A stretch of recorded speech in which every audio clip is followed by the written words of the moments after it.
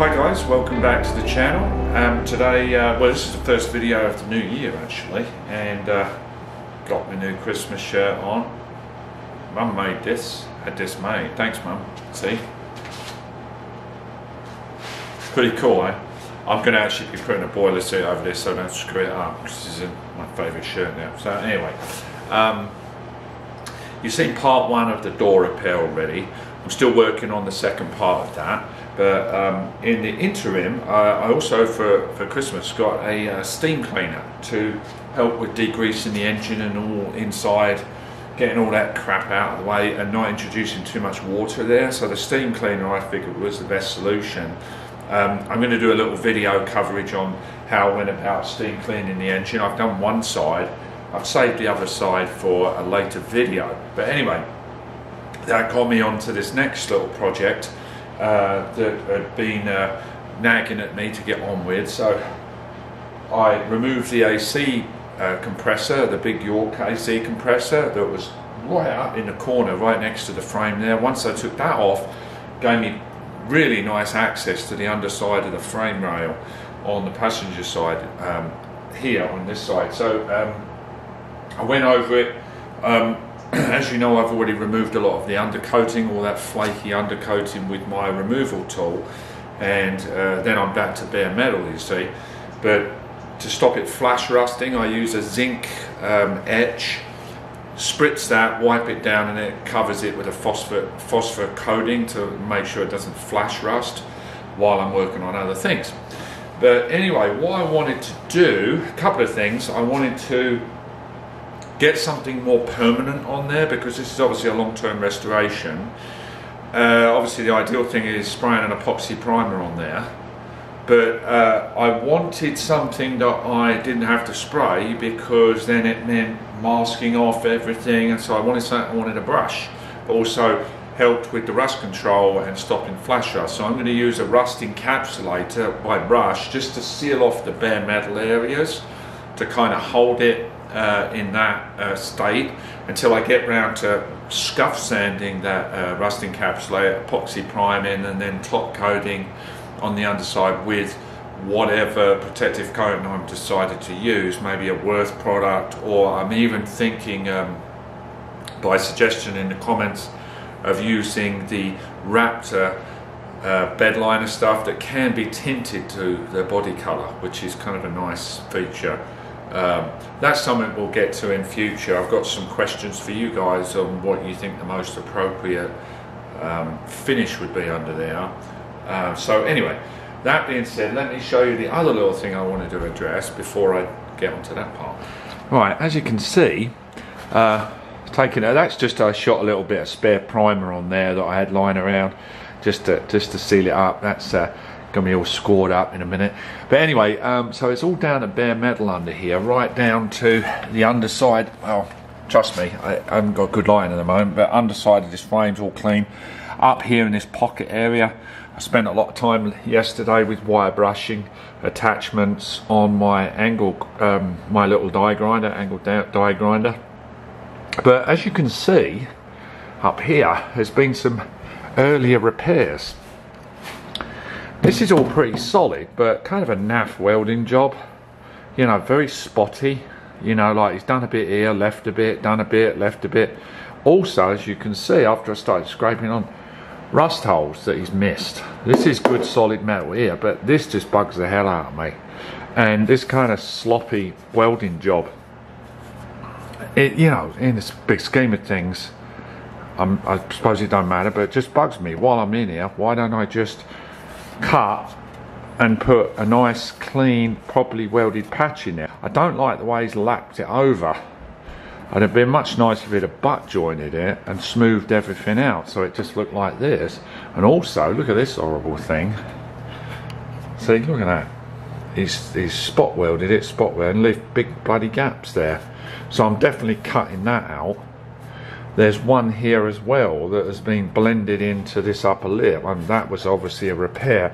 I don't think I'm going to get into messing with this. That's kind of unnecessary. I'll try and finish welding this up and feather it and make it look more pleasing. Get rid of this naffy piece of rubbish, and just try and tidy this up while I've got the opportunity. It's a little bit of work, but I don't know, while I'm in here, and then eventually cut this corner off, replace this. This is all solid here right up until there, though it's corroded. So that is the job for today. I'll try and get as far as I can on that, and then coat all of the exposed metal with a thin coat of platinum rust encapsulator, just so I don't have to worry about this flash rusting and keep having to treat it with the zinc coating. So that's what I got planned today. Let's think. Like I say, I'm obviously going to take care of these holes here, but what I'm thinking, just cut a patch here, right? Well, I'm really not sure yet. Let's just see how we get on. I might do a kind of experimental cut, see what's going on behind this, because this is a little concerning that someone's just slapped that on there and it's just not hiding a load of rubbish under there. This is the outer part of the underside here, and then there's an inner part that's good.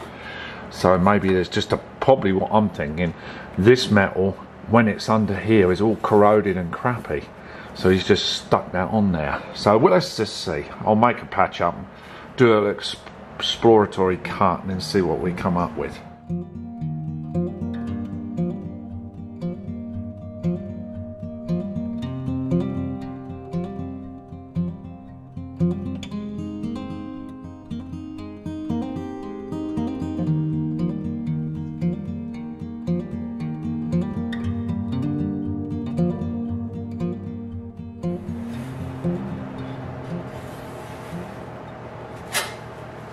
And let's just do it straight down.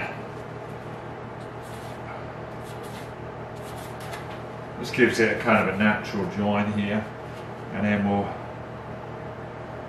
cut along here. Very interesting to see what's behind here, you know.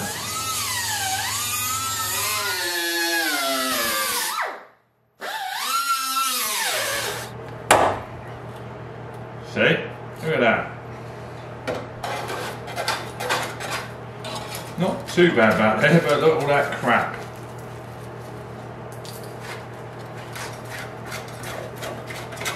All dirt and filth. Obviously it's been getting in through these kind of holes, you know. Inner fender's fine. But I'll show you what he's done here. It really annoys me when they do this. It's just a cheap ass way of doing it.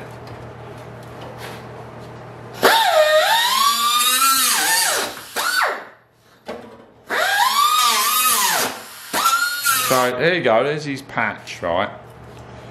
That way round, okay. I don't know whether he missed that hole or he just he went, oh sorry, I can't be bothered, I'm going home now, and just slap a load of sealer on it. But from the inside, I actually don't look too bad. See? That's solid metal there. So what was he doing? He missed the hole, and that's a curious one, that one, because let's see what's behind here, because of course I've lapped it over, causing a moisture trap, essentially. I mean, there's a little rust hole there. There's a little rust hole right there. But he slapped that big bit of metal on there. A lot of surface rust, but nothing really that he could have done a little minor patch here and there. That's just lazy, that is. That's just, yeah, just laziness. Look. So, good solid metal, a few small holes around the perimeter, one of which he's completely missed, and that bloody ugly patch. So I'm glad. Let me give you a close-up of what we got behind there in that little chamber.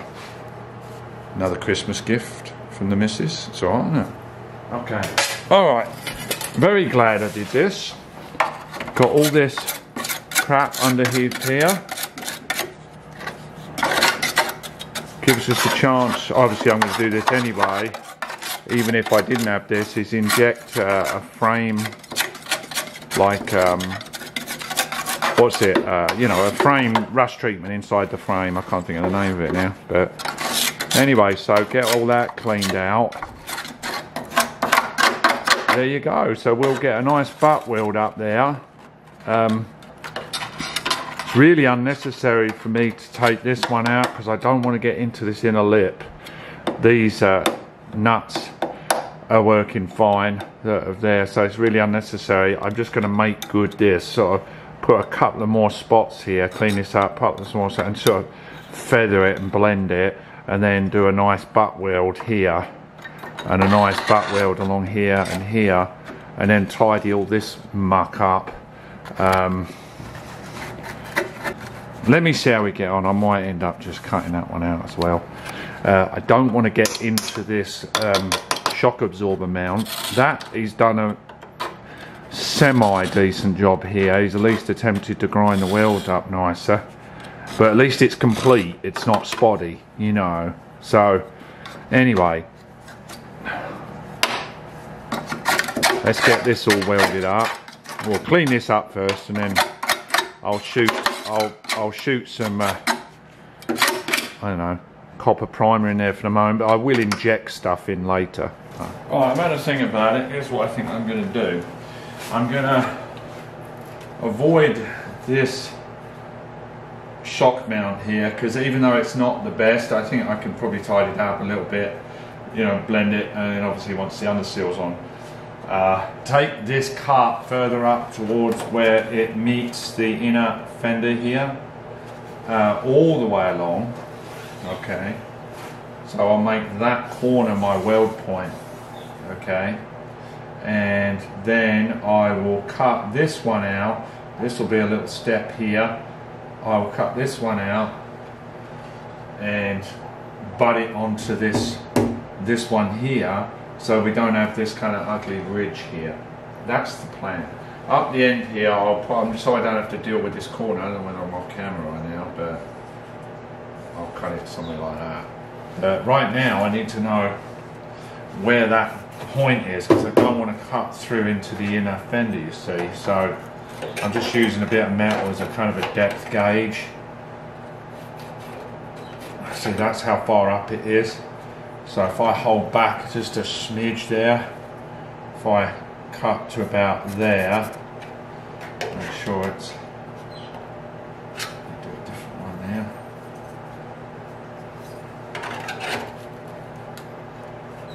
This acts as like a little depth gauge, you see, and then we just hold it back.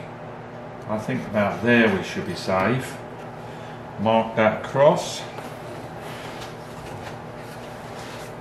Let us know in the comments. I was watching some guy's videos the other day, and he made a comment that to his viewers, you know, he's doing something similar to an old man, you know. I hope you're okay with seeing all these videos, every single welding video. If you're not, if you get bored of the welding videos, then let me know.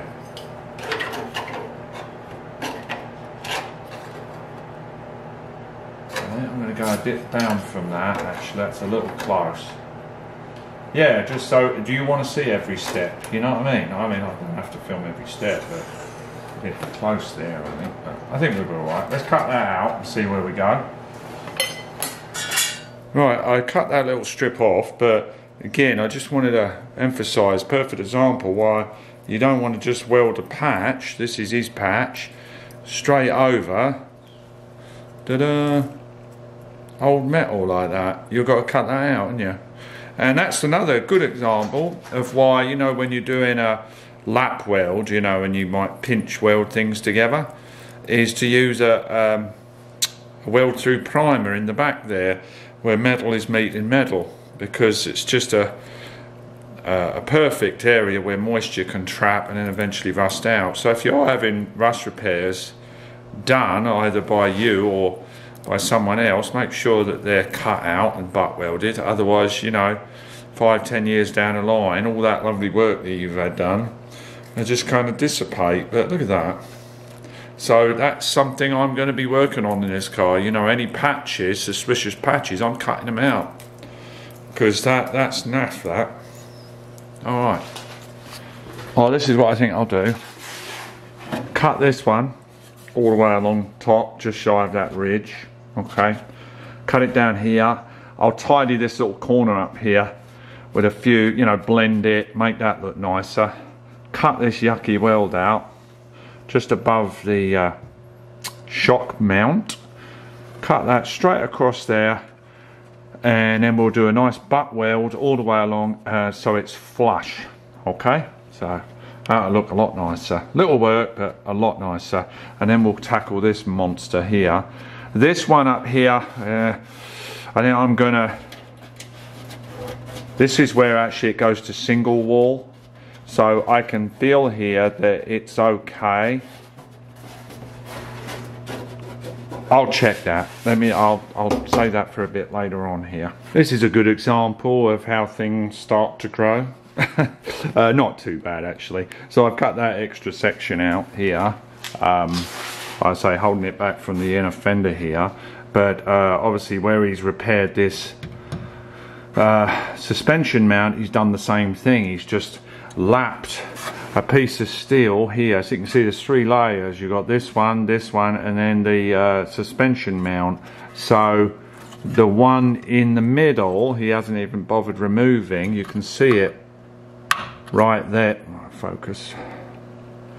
You can see it right there. So here's what I'm thinking. So I'm constantly adjusting the game plan as we dig in deeper, you see. So we've got this one out, that's not a problem. We've got this one out.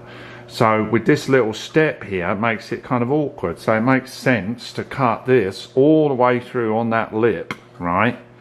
Get the main panel in, and then re-weld onto this mount here. Because all the mount is perfectly good under here. There's nothing wrong with it. It's all spot welded. It's perfectly clean. But just then, so repair this, and then re-seam along here, and then it will look much nicer, much more tidy. So a little bit more work, but I think worth the effort. There we go. See, much cleaner now. I'll just get those edges nice and tidy and clean and as straight as possible. You can see now we're only dealing with the metal from the support, the suspension mount here, the shock mount, and then the frame, the inner, not frame, outer wheel arch metal. So the only section I've got to butt up to now is, well, what I'm going to butt up to now is just what we've got. So everything will look level rather than 2 different levels. The only little area here is this little tidy area. I'll tidy that up and tidy this area up, and that'll be pretty easy. And then come in with a nice patch, and that should blend in lovely, that. So I'm well happy that I cut that extra piece out. It took a little bit because you're going through 3 levels there. I'm going to treat this little corner here, see where the, just in there, see that little bit of rust there? I'm going to treat that with some, where is it? I can't think of the stuff called now. It's a rust treatment, you know. It neutralises the rust, I think, does zinc to it or something, whatever. And then I'll shoot some copper primer in here just for yucks, but then it will get injected. Everything's going to get injected in these hidden box frames for a box frame coating, you know, so there you go. It's Permatex, this stuff, just in all the little affected rusty areas, so it will kill it. Right, we've tidied all the edges up. What I'm going to try is a different method for making our patch. I'm just going to stick a bit of card on here and then rub where I've made the cut, you see, and then transfer that to metal. So let me stick this guy on. Hopefully this will stick all right.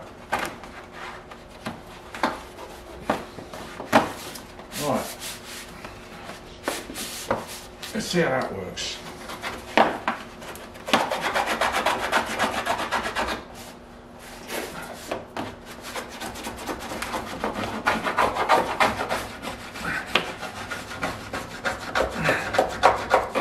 So all this is a little punch.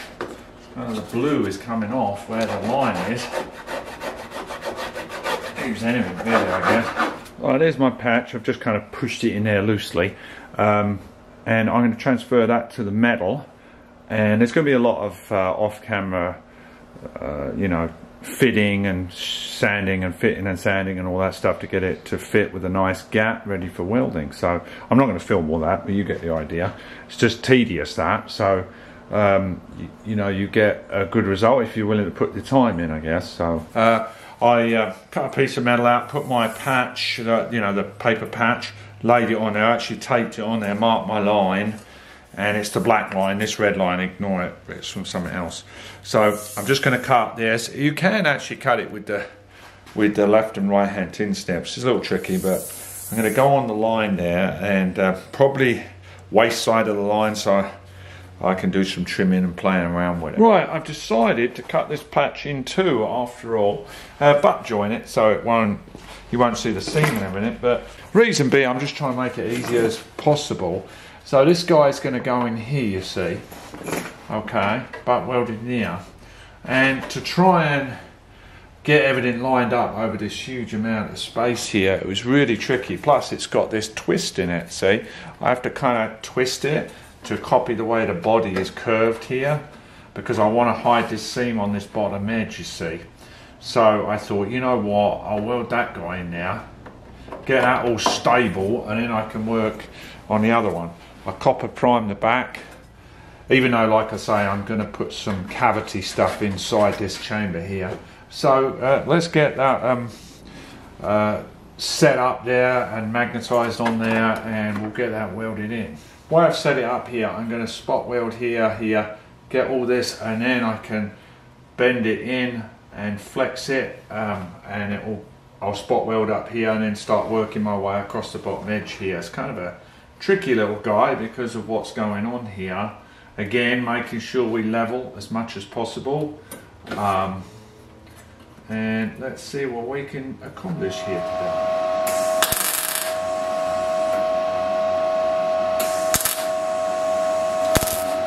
So you can see I'm just working on here just to stabilise that and using the screwdriver to make sure we get as level as possible. And then we'll start tack welding up this end. Let's do that now. Right, see those series of spots? Never look that great, you know, but once all ground out, it'll be like nice. I want to get a lot of strength in that top there so I can just bend that in position on the bottom right there, and so it can form to the car to the way it's supposed to be. So anyway, I'm going to clean these goggles because they're filthy. Hold on. That was a little tricky, especially getting this bottom edge just trued up and pinched in. That came out quite nice actually. A few tiny little pits here. Again, I left the weld a little proud just because I didn't want to get too thin, and just stuck some primer over it for the time being. I'll squirt all this bare metal area with zinc phosphate because I'm not sure when I'm going to get to do this patch, which is this guy. This guy will go in here. Let me, this guy will go in there, you see.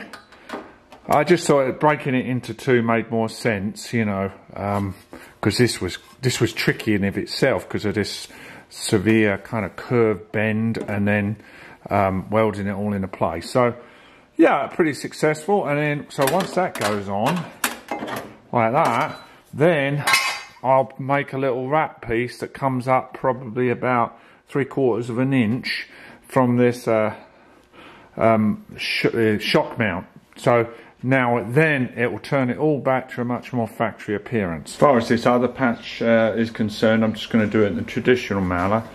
Made my patch here, you can see that, and I just transferred it over to get rid of that horrible mess and do a flush butt weld so it's nice and smooth. Right, that was a little bit of a fussy devil to get just level. It's not perfectly level yet, so where it is level, I'll just put a little tack, move the magnet, and do a bit of leveraging to make sure we level it as we go, and also stop too much build up of too much heat. I'll be welding it both sides as well, because that's on the inside. That'll be seen, you see. So we've got to make it really good on the inside. So let's start tack welding that guy up.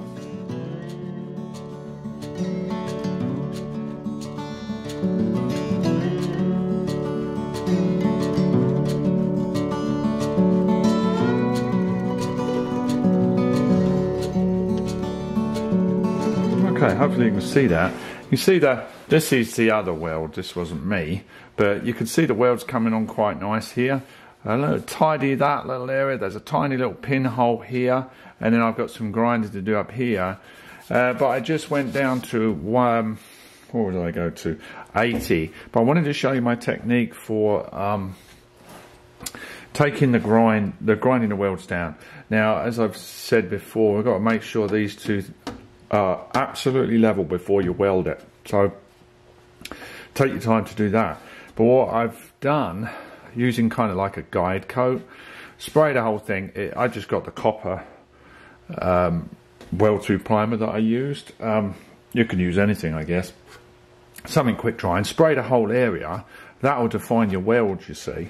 Right, hopefully you can see that. I've left this so you can see what I'm going to do. Hopefully the camera's not in my way, but I've kind of pulled away from using the grinder because it is so aggressive for taking the heads off. So, okay, so I really like this little finger sander here, this 3/8 little belt sander. Come in at this direction, you come in here, you'll tend to, you know, obviously the profile of this, gouge it out. So if you come in here and just gently take the tops of those welds off, the paint that you've painted on kind of acts as a guide coat, and it can tell you when you hit the metal either side. And as soon as you've got that, you just gently finish off with my little angle grinder with what did I put on there? 80 grit, and then a conditioning disc. So I'll show you how I do it. Let me move the camera again. I've got 60 grit 3M paper on this. This is not crappy paper, it's a good paper. So I'm just going to take the tops of those welds off. Right, so I'll demo what I do on that small section now. I'm not saying I haven't got to come back. There's a few pinholes I want to pick up, but just wanted to show you.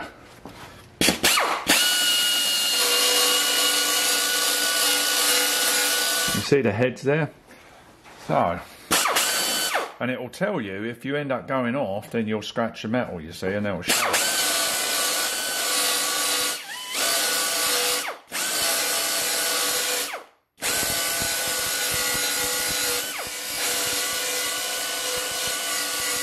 Just get it as near as darn it. There's a little bit more there. That's as much as I want to do with that one. Then I come back with my little die grinder here with an 80 grit, just to kind of blend it.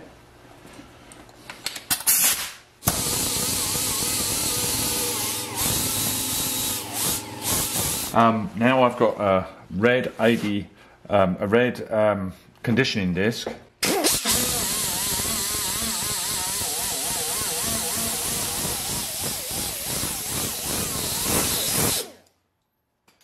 There you go. So just about, see, just fine line here. You might see a few pinholes here and there.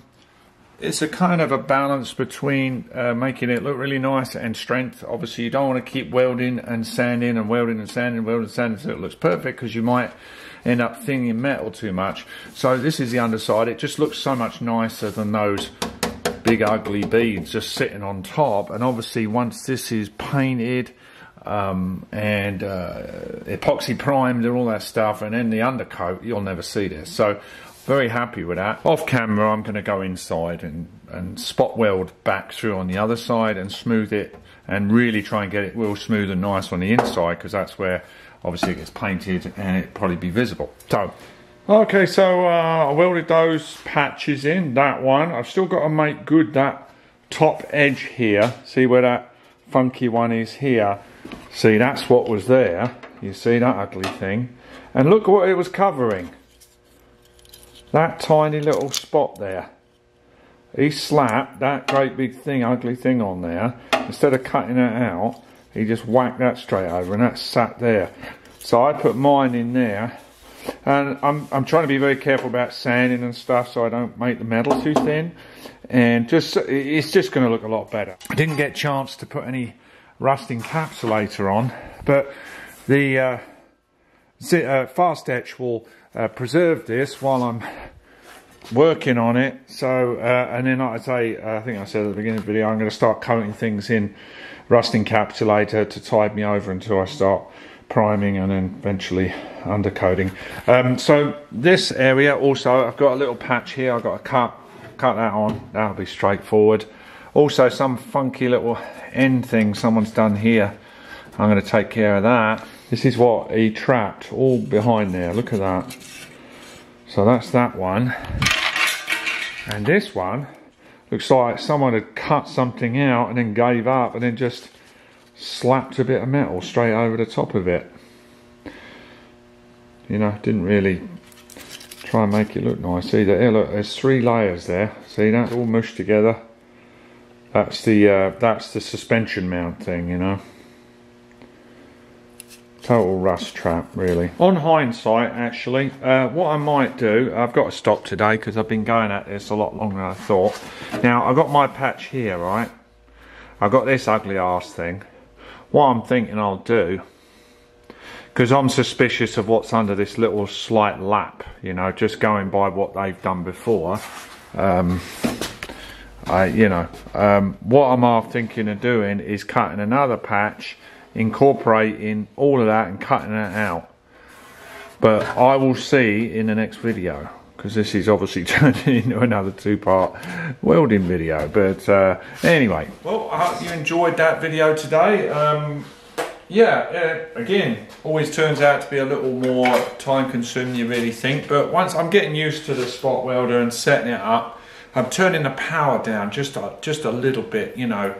I'm getting a little bit of control, just taking if they've got a series of recommended settings on the welder, but I'm just turning it down just a smidge, you know, give me a bit of control. I run out of MIG wire part way through and I switched to a Lincoln 025 wire, and I don't know, maybe I'm just dreaming, but it seemed to work better. But again, I'm not an experienced welder by any means. This is fairly new to me. I'm just kind of just doing what I think is logical, watching some videos myself, getting an idea of what to do, and going from there, really. So I say it's just going to be a 2-part video as well, restoring this section. I'm still working on the editing of the part 2 of the door repair. I've just got to get that piece all finalised in, and drain holes cut and all that good stuff. But that's another, so I'm jumping from 2 different videos because that's who I am.